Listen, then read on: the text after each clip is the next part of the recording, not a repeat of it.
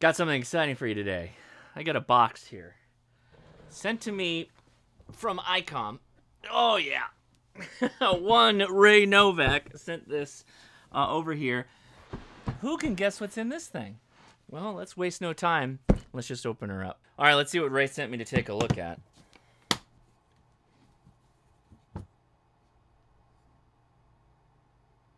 Oh my gosh. It's amazing. So they sent me everything, I think. The only thing I don't have is the 10 gigahertz parabolic, which I don't even know if that's available yet. But lots of power over Ethernet cables. This is obviously for the remote sending unit or the RF sending unit. So you're going to go from the 905, the body, the head unit, into one of these cables. And it's waterproof connectors on one end. In fact, it looks like this. Right there. It goes in, seals shut. There's 3 links that came in this kit. I don't know what you'll get when you order the 905, but just know that those are an option. If you're like thinking about doing portable operations and you're going to run off of like a tripod, you probably don't need the big runs. Antennas. Okay, this has 3 antennas. These are the omnidirectionals that are available online. This is the AH56 antenna with the little mounts here that you can put on a pole or some kind of top rail or a mast. You can turn them the other way so they're horizontal versus vertical, so you know, however you want to align these. They're SMA on the bottom here for connection, and I believe we've got the 5.6. This is the 10 gigahertz, and this is the 2.4 gigahertz, this guy right there. So they look identical, they're just differences based off of the label they have.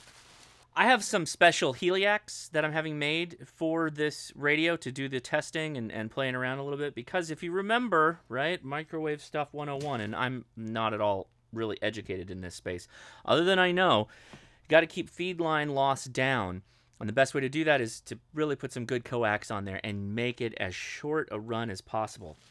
I think the runs I'm getting are 1.5 feet, which could be too long. I'm sure the microwave guys I'm going to meet up with are going to tell me exactly what I should be doing. There is a little handy infographic here for the CX10G. That's the transverter for the 10 gigs space. So we'll hang on to that. Something I did open this because we're going to do a demonstration and I had to test something out. But I found in this kit the tripod mount for the 10 gigahertz sending unit, the transverter, and also the RF unit. So it comes with a bracket, and these are kind of like slide in and down and then tighten up the set screws on the side for mounting to a tripod or a mast of some kind. They have a model for the 10 gig and a model for the RF base unit, which will get you up to the 5.6. So that is in this kit. I believe those come with the units when you buy them. So if you buy, for instance, the 10 gigahertz transverter, this guy, which you can see here's the control cable, 10 gigahertz antenna, 2.4 megahertz antenna, and 2400 megahertz antenna, and 24 megahertz IF, and then you got your reference clock in. This is serial number 212. You can see the set screws on the side, so it mounts to that tripod, and it'll hold it up for you when you get running. I'll leave this in here because we're not going to take that out for right now.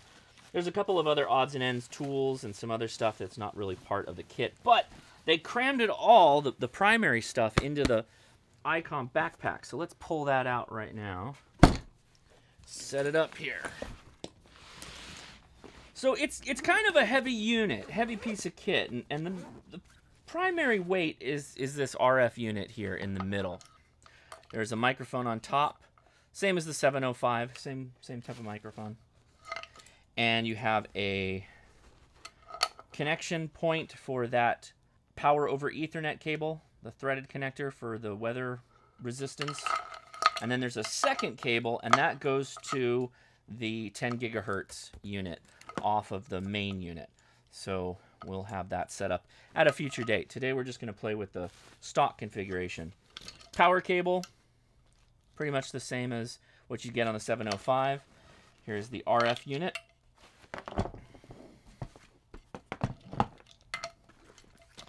And the 905. Here it is. All right, there's the 905 base unit. Let me focus you in a little bit here. So this is where all your controls are, very similar to the 705. Let's put the RF unit on a tripod and set this up a little bit, and maybe we'll do a quick demonstration, because I want to make sure it actually transmits. When we were in Hamcation, we never did a transmit test. We only did kind of a receive test and scan around a little bit. I just so happen to have a radio that works on 23 centimeters, which isn't the 2.4 or the 5.6 or the 10 gigahertz, but at least we're going to play around with some of the higher frequency stuff. More to come in that space, though. All right, the RF unit connects here via the Cat5 cable, or Cat6, whatever this is, and it terminates into this weather-resistant connector, which plugs in to the RF unit that I have mounted to a tripod, and then there is a screw-down collar right here. Okay. All right, so we have antenna connected. Let's take our microphone and connect that up too. Same mic connection as the 705.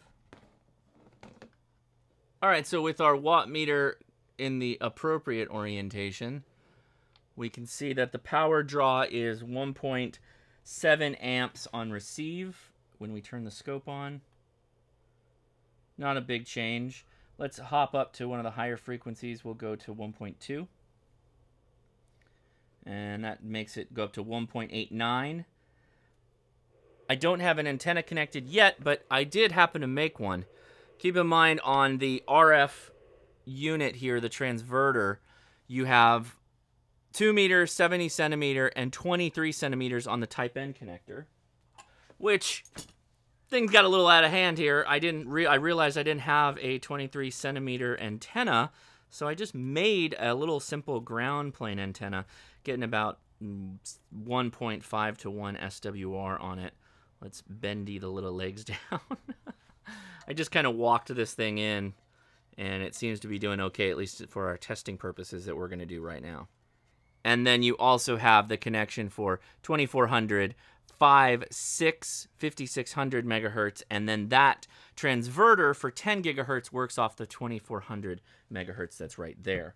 So now we should, with my little listening radio, I've got an Alinco DJ G7, one of the few 23 SEMS VHF, UHF handhelds that you can get. If I transmit into it, Kilo India 6 November. Ooh, buddy. Kilo India 6 November Alpha Zulu. Test, test, test, test, test.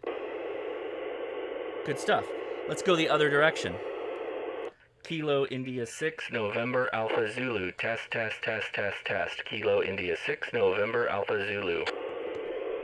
Hey! Pretty cool. Let's do that transmit again.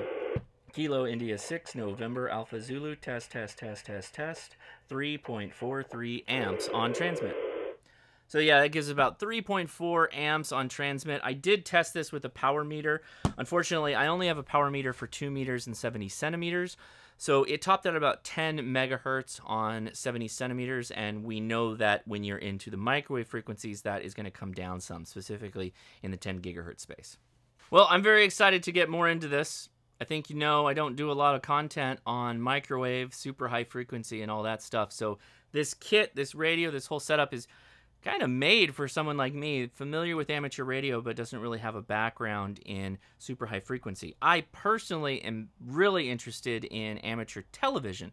So fast scan television, this radio should do analog fast scan right out of the box, assuming that we give it the appropriate camera, and obviously we've got somebody to listen to and the appropriate equipment to make a good signal fly. Look forward to new videos that I'm going to be posting on this while I have it. There's a couple of ham clubs and a lot of interested microwave enthusiasts that I've already reached out to, so I will be touching base with some folks, hopefully going in person to do a little bit more testing, and hopefully take it out and get it on the air at one of our local mountaintops with some of the other super high frequency enthusiasts out here. Big thank you again to ICOM for sending all of this over. I'm really excited to get myself more involved in super high frequency, and that's going to include getting out to the field, largely on top of mountains, to hopefully make some contacts with some interesting people. And I'm really excited to try out amateur television.